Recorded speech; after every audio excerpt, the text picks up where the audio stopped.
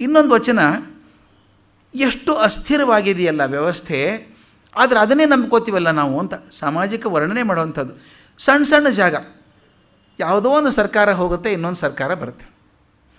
ಬಂದ ತಕ್ಷಣ ಸಣ್ಣ ಸಣ್ಣವ್ರು ಇರ್ತಾರೆ ಎಲ್ಲ ಊರಲ್ಲಿ, ನಮ್ಮದೇ ಸರ್ಕಾರ, ಏನು ಬೇಕಾದ್ದು ಮಾಡ್ಬೋದು 5 ವರ್ಷ ಅಂತಾರೆ. ಅದು ಇರೋದೇ 3-4 ವರ್ಷ ಅಂತ ತಲೆಗೆ ಬರೋಲ್ಲ. ಅದು ಹೋದ ಮೇಲೆ ಗೊತ್ತಾಗೋದು, ಓಹೋ ಹೋಯ್ತಲ್ಲ ಅಂತ. ಇದು ಎಷ್ಟು ಅಸ್ಥಿರವಾದದ್ದು ಅಂತ. ಒಂದು ವಚನ ಎಷ್ಟು ಚೆನ್ನಾಗಿದೆ, ಅರಸು ವಿಚಾರ ಸಿರಿಯು ಶೃಂಗಾರ, ಅರಸು ವಿಚಾರ ಸಿರಿಯು ಶೃಂಗಾರ, ಸ್ಥಿರವಲ್ಲ ಮಾನವ. ಮೊದಲು ಫಿಲಾಸಫಿ ಹೇಳ್ತಾರೆ, ಅರಸು ವಿಚಾರ ಸಿರಿಯು ಶೃಂಗಾರ, ಸ್ಥಿರವಲ್ಲ ಮಾನವ. ಕೆಟ್ಟಿತ್ತು ಕಲ್ಯಾಣ ಹಾಳಾಯಿತು ನೋಡ. ಇದು ಸ್ವಲ್ಪ ಭಾಳ ಕಡೆ ಅನಾಲಿಸಿಸ್ ಆದಂಥ ಪದ್ಯ ಇದು, ಅದಕ್ಕೆ ಆರಿಸ್ಕೊಂಡೆ ಇದನ್ನು. ಕೆಟ್ಟಿತ್ತು ಕಲ್ಯಾಣ ಹಾಳಾಯಿತು ನೋಡ, ಒಬ್ಬ ಜಂಗಮನ ಅಭಿಮಾನದಿಂದ ಚಾಳುಕ್ಯರಾಯನ ಆಳ್ವಿಕೆ ತೆಗೆಯಿತ್ತು, ಸಂದಿತ್ತು ಕೂಡಲ ಸಂಗಮ ದೇವ ನಿನ್ನ ಕವಳಿಗೆಗೆ.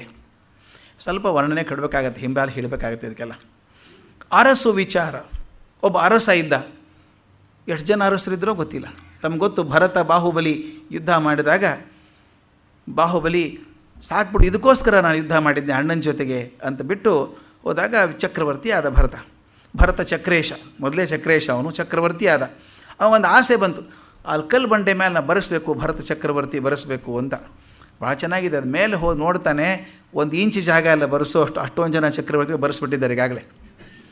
ಆಗ ಅನಿಸ್ತಂತೆ, ನಾನು ಬರ್ಸೋಕೆ ಹೋಗಿದ್ನೆಲ್ಲ ನನಗಿಂತ ಮೊದಲು ಎಷ್ಟೊಂದು ಜನ ಇದ್ದಾರೆ, ನಾನು ಮೊದಲೇದವನು ಅಲ್ಲ ಕೊನೆಯದವನು ಅಲ್ಲ ಅಂತ ಈ ಅರಿವಾಗೋದಾಗ.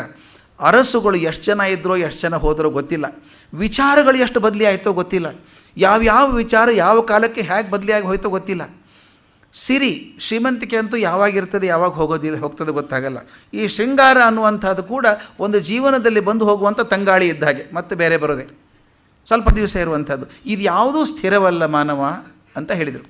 ಹೇಳಿ ಮುಂದೆ ಒಂದು ಕಥೆ ಕಟ್ತಾರೆ ನಮ್ಮ ಕಣ್ಣು ಮುಂದೆ. ಕೆಟ್ಟಿತ್ತು ಕಲ್ಯಾಣ ಹಾಳಾಯಿತು ನೋಡ. ಕಲ್ಯಾಣ ಕೆಟ್ಟು ಹಾಳಾಗಿ ಹೋಯ್ತು.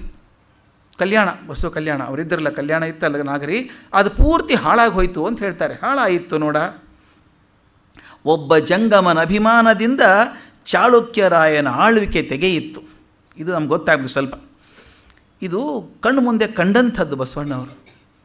ನಾವೇ ಕಣ್ಣು ಮುಂದೆ ಕಾಣಲಿಲ್ವ ಎಷ್ಟು ಆಗುವಂಥದ್ದು. ದೊಡ್ಡ ದೊಡ್ಡ ಪರಂಪರೆ ನಮ್ಮ ಕಣ್ಣು ಮುಂದೆ.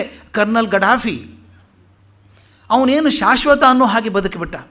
ಅದು ಏನು ಅದ್ಭುತ ಕ್ರೌರ್ಯ ಏನದು, ಅವನ ಲಂಪಟತನ ಎಂಥದ್ದು, ಅವನ ಭೋಗ ಲಾಲಸೆ ಅಂಥದ್ದು ಆ ಕಣ್ಣು ಮುಂದೆ ಕಂಡಿದ್ದೀವಿ. ಅವನನ್ನು ರಸ್ತೆಯಲ್ಲಿ ಎಳ್ಕೊಂಡು ಹೋಗಿ ಕೊಂದದ್ದನ್ನು ನೋಡಿದ್ದೀವಿ ನಾವು ಟಿ ವಿಯಲ್ಲಿ ಅಲ್ವಾ. ಕಣ್ಣು ಮುಂದೆ ಕಾಣಿಸಿದ್ದು, ನಮ್ಮ ಕಣ್ಣು ಮುಂದೆ ಆದದ್ದು ಅದು. ಕರ್ನಲ್ ಗಡಾಫಿ ಹೋದದ್ದು, ಸದ್ದಾಮ್ ಹುಸೇನ್ ಮಾಡಿದ್ದು ನೋಡಲಿಲ್ವ ನಾವು. ಎಂತಿಂಥ ಅನಾಹುತ ಮಾಡಿದಂಥ ಮನುಷ್ಯ, ಯಾರ್ಯಾರನ್ನ ಹೆದರಿಸಿದಂಥ ಮನುಷ್ಯ, ಕೊನೆಗೆ ನೆಲದಲ್ಲಿ 8 ಅಡಿ ಆಳದಲ್ಲಿ ಕಾಂಕ್ರೀಟ್ ಬಂಕರಲ್ಲಿ ಕೂತ್ಕೋಬೇಕಾಯ್ತು. ಅವನು ಎಳ್ಕೊಂಬಂದು ಹೊಡೆದು ನೇಣು ಹಾಕ್ಕೊಂಡ್ರು ಅವನು ಅಲ್ವಾ. ಅದು ನೇಣು ಹಾಕೋದು ಕೂಡ ತೋರಿಸಿದ್ರಲ್ರಿ ಟೆಲಿವಿಷನ್ನಲ್ಲಿ. ಸಾಮ್ರಾಜ್ಯನಾಗಿ ಕೂತಂಥ ಮನುಷ್ಯ ಅದು ನಮ್ಮ ಕಣ್ಣು ಮುಂದೆ ಆದಂಥದ್ದು. ಹಾಳಾಯಿತು ನೋಡ ಅಂತ ಕೇಳಿ ನಮ್ಮ ಕಣ್ಣು ಮುಂದೆ ಆದಂಥದ್ದು. ಈಗ ಅವನು ಹೇಳ್ತಾರೆ, ಕ್ರಿಸ್ತಶಕ 1189ರಲ್ಲಿ ಅತ್ಯಂತ ವೈಭವದಿಂದ ರಾಜ್ಯ ಆಳ್ತಿದ್ದ ಕರ್ನಾಟಕವನ್ನು ಕೇಂದ್ರ ಮಾಡಿಕೊಂಡಂಥ ಚಾಳುಕ್ಯ ಮನೆತನ ಪೂರ್ತಿ ಹಾಳಾಗಿ ಹೋಯ್ತು. ಯಾವನೋ ಒಬ್ಬ ಜಂಗಮನ ಅಭಿಮಾನದಿಂದಾಗಿ. ಹೀಗೆ ಆಗಬೇಕು ಅಂತ ಗುರು ವರ್ಣದ, ಅವನು ಹೋಗ್ಬಿಟ್ಟ. ಅವ್ರು ಕಂಡಂಥದ್ದು ಯಾವುದು ಅಂದರೆ ತ್ರೈಲೋಕ್ಯ ಮಲ್ಯ 3ನೇ ಮಾರ್ಮಡಿ ತೈಲ ಅಂತ ಇದ್ದ. ಅವನು ಒದ್ದಿದ್ದು 1150ರಿಂದ 1163ರವರೆಗೂ. ಬಸವಣ್ಣ ಇದ್ದ ಕಾಲದಲ್ಲಿ ಅದು ನೋಡಿದಂಥದ್ದು. ಆ ಮಾರ್ಮಡಿ 3ನೇ ತೈಲ ಇದ್ನಲ್ಲ, ಅವನ ಸೇನಾಪತಿಯಾಗಿದ್ದವನು ಬಿಜ್ಜಳ ತಾನೇ ತನ್ನ ಯಜಮಾನನನ್ನು ಕೊಂದು ತಾನು ಚಕ್ರವರ್ತಿ ಆದದ್ದು ಕಣ್ಣಿಗೆ ಕಂಡಿದ್ದಾರೆ. ಅವನ ಬಜ್ಜಳನ ಆಸ್ಥಾನದಲ್ಲೇ ಇವರು ದಂಡಾಧಿಪ ಆದದ್ದು, ಭಂಡಾರಿ ಆದದ್ದು. ಮುಂದೆ ಅವನ ಹಿಂದಿದ್ನಲ್ಲ ಮಾರ್ಮಡಿ ತೈಲ 3ನೇ ತೈಲ ಇದ್ನಲ್ಲ, ಅವನ ಮಗ, ಅವನ ಸಂಬಂಧಿ ತ್ರಿಭುವನ ಮಲ್ಲ 4ನೇ ವೀರ ಸೋಮೇಶ್ವರ ಅನ್ನೋನು ಬಂದು ಬಿಜ್ಜಳನ ಆದಮೇಲೆ ಬಿಜ್ಜಳನ ಪರಿವಾರದ ಮೇಲೆಲ್ಲ ಕೊಂದು ಹಾಕಿ ತಾನು ಚಕ್ರವರ್ತಿ ಆಗ್ತಾನೆ. ಎಷ್ಟು ವರ್ಷ? 4 ವರ್ಷ. ಮತ್ತು 89ನೇ ಇಸ್ವಿಗೆ ಅವನು ಕೂಡ ಹಾಳಾಗಿ ಹೋಗ್ತಾನೆ. ಪೂರ್ತಿ ಕಲ್ಯಾಣ ಹಾಳಾಗಿ ಹೋಯ್ತು. ಬಸವಣ್ಣವ್ರ ಕಣ್ಣು ಮುಂದೆ ಆಯಿತು ಅಂತ ಬರೀತಾರೆ. ಚಾಳುಕ್ಯರಾಯನ ಆಳ್ವಿಕೆ ತೆಗೆಯಿತ್ತು, ಸಂದಿತ್ತು ಕೂಡಲ ಸಂಗಮ ದೇವ. ಅದು ಹೋಗ್ಬಿಡ್ತು ಎಲ್ಲಿಗೆ? ನಿನ್ನ ಕವಳಿಗೆಗೆ. ನಿಂದ ಇತಿಹಾಸ ಅನ್ನೋ ಬುಟ್ಟಿ ಇದೆಯಲ್ಲ, ಆ ಬುಟ್ಟಿಗೆ ಸೇರ್ಕೊಂಡ್ಬಿಡ್ತು. ಯಾವ್ಯಾವ ಅದಕ್ಕೆ ಡಿ ವಿ ಜಿ ಕಡೆ ಬರೀತಾರೆ, ಜಾನಪದಗಳು ರಾಜ್ಯ ಸಾಮ್ರಾಜ್ಯಗಳು ಗುರುಸ್ಥಾನಗಳು ಧರ್ಮಗಳು ಭಾಷೆ ವಿದ್ಯೆಗಳು ಕಾಣಿಸದೆ ಸಾಗಿಹುವು ಕಾಲಪ್ರವಾಹದಲ್ಲಿ ಮಾನವತೆ ನಿಂತಿಹುದು ಮಂಕುತಿಮ್ಮ. ನಿನ್ನೆ ಒಂದು ಹೇಳಿದ್ದೆ, ಅದು ಇದೇ ಥರ ಬರುತ್ತೆ. ತೆರಪೆ ಇಲ್ಲದೆ ಹರಿವ ಕಾಲಪ್ರವಾಹದಲ್ಲಿ ಪುರುಷ ರಚಿತಗಳೇನೆತೋ ತೇಲಿ ಹೋಗಿಹವು ಪುರರಾಷ್ಟ್ರ ದುರ್ಗಗಳು ಮತನೀತಿ ಯುಕ್ತಿಗಳು ಪುರುಷತನ ನಿಂತಿಹುದು ಮಂಕುತಿಮ್ಮ ಅಂತ ಒಂದಾದರೆ, ಜಾನಪದಗಳು ರಾಜ್ಯ ಸಾಮ್ರಾಜ್ಯಗಳು ಗುರುಸ್ಥಾನಗಳು ಧರ್ಮಗಳು ಭಾಷೆ ವಿದ್ಯೆಗಳು ಕಾಣಿಸದೆ ಸಾಗಿಹವು ಕಾಲಪ್ರವಾಹದಲ್ಲಿ ಮಾನವತೆ ನಿಂತಿಹುದು ಮಂಕುತಿಮ್ಮ. ಆ ಮಾನವತೆ ನಿಂತಿದೆ. ಹಾಗಾಗಿ ಬಸವಣ್ಣವ್ರು ಕಣ್ಣು ಮುಂದೆ ಕಂಡರು, ದೊಡ್ಡ ದೊಡ್ಡ ಮಹಾಚಕ್ರವರ್ತಿಗಳು ಕುಸಿದು ಹೋದದ್ದನ್ನು ಕಂಡರು, ಕಲ್ಯಾಣ ಹಾಳಾದದ್ದನ್ನು ಕಂಡು, ಉಚ್ಛ್ರಾಯ ಸ್ಥಿತಿಯಲ್ಲಿ ಕಲ್ಯಾಣವನ್ನು ಕಂಡಂಥ ಬಸವಣ್ಣವರು ಅದು ಹಾಳಾದ ಕಲ್ಯಾಣವನ್ನು ನೋಡಬೇಕಾಯ್ತು ಅಂತ. ಇದು ನಿನ್ನ ಕವಳಿಗೆಗೆ ಹೋಯಿತು, ಇತಿಹಾಸಕ್ಕೆ ಸೇರ್ಕೊಂಡ್ಬಿಡ್ತದೆ ಎಲ್ಲನೂ ಅಂತ. ಇದೆಲ್ಲವೂ ಕಂಡಿದ್ದೇವೆ ನಾವು. ಯಾವುದೂ ಶಾಶ್ವತ ಅಲ್ಲ ಅಂತ ನಮ್ಮ ಕಣ್ಣಿಗೆ ಕಾಣಿಸಿದೆ. ರಾವಣ ಶಾಶ್ವತನಾಗಲಿಲ್ಲ, ದುರ್ಯೋಧನ ಆಗಲಿಲ್ಲ. ಆದರೆ ಕಣ್ಣಿಗೆ ಕಂಡರೂ ಕೂಡ ಈ ಸ್ವಲ್ಪ ಕಾಲ ಬಂದಂಥವಿದ್ದಾವಲ್ಲ, ಆ ಭ್ರಮೆ ಹುಟ್ಟಿಸ್ಬಿಡ್ತಾವೆ ನೋಡಿ, ಶಾಶ್ವತವಾಗಿರ್ತೀವಿ ಅಂತ. ಯಕ್ಷ ಪ್ರಶ್ನೆಯಲ್ಲಿ ಕೇಳೋದು ಅದೇ ತಾನೇ, ಪ್ರಪಂಚದ ಅತ್ಯಂತ ಶ್ರೇಷ್ಠ ಆಶ್ಚರ್ಯ ಯಾವುದು ಅಂತ ಯಕ್ಷ ಕೇಳಿದಾಗ ಧರ್ಮರಾಜ ಹೇಳ್ತಾನೆ, ನಾವೆಲ್ಲರೂ ಒಂದಿಲ್ಲ ಒಂದು ದಿವಸ ಸಾಯೋದು ಅಂತ ಖಾತ್ರಿ ಇದ್ದರೂ ಕೂಡ ಚಿರಂಜೀವಿಗಳ ಹಾಗೆ ನಡೀತೀವಲ್ಲ, ಅದು ಆಶ್ಚರ್ಯ ಅಲ್ವಾ ಅಂತ. ನಿಜ ಅದು. ಹಾಗೆ ಈ ಭ್ರಮೆ ಹುಟ್ಟಿಸ್ತಾವೆಲ್ಲ ಇವು, ಅರಸು ವಿಚಾರ ಸಿರಿ ಶೃಂಗಾರ, ಆ ಭ್ರಮೆ ಹುಟ್ಟಿಸ್ತವೆ. ಆದರೆ ಅವೆಲ್ಲ ಕವಳಿಗೆಗೆ ಹೋಗ್ತವೆ ಅಂತ ಗೊತ್ತಾಗೋದಿಲ್ಲ ಅಂಥೇಳಿ.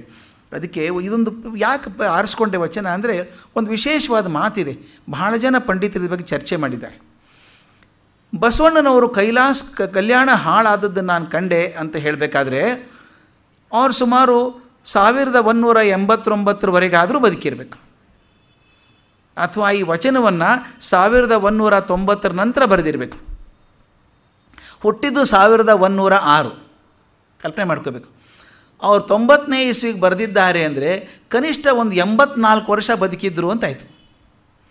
ಆದರೆ ಕೆಲವು ದಾಖಲೆಗಳ ಪ್ರಕಾರ, ಕೆಲವು ಶಾಸನಗಳ ಪ್ರಕಾರ, ಕೆಲವು ಪುರಾಣಗಳ ಪ್ರಕಾರ ಅವರು ಐಕ್ಯವಾದದ್ದು 1168ನೇ ಆಸುಪಾಸಿನಲ್ಲಿ ಅಂತ. ಹಾಗಾದರೆ 68ಕ್ಕೆ ನಿಜವಾಗಲೂ ಐಕ್ಯರಾದ್ರ ಅಥವಾ ವೃದ್ಧರಾಗಿ ಹಾಗೆ ಕೂಡಲ ಸಂಗಮದಲ್ಲಿ ಉಳ್ಕೊಂಡಿದ್ರು ಅವರು ಅಂತ ಚರ್ಚೆ. ಕೆಲವರು ಅನ್ನೋ ಪ್ರಕಾರ 36 ವರ್ಷಕ್ಕೆ ತೀರ್ಕೊಂಡ್ಬಿಟ್ರು ಅವರು ಅಂತ ಹೇಳೋದು, ಕೆಲವರು 50 ವರ್ಷ ತನಕ ಇದ್ದರು ಅಂತ. ಈ ವಚನದ ಪ್ರಕಾರ ಕೆಲವು ವಿದ್ವಾಂಸರು ಹೇಳೋ ಪ್ರಕಾರ ಅವ್ರು 84-85 ವರ್ಷದವರೆಗೂ ಇದ್ದರು.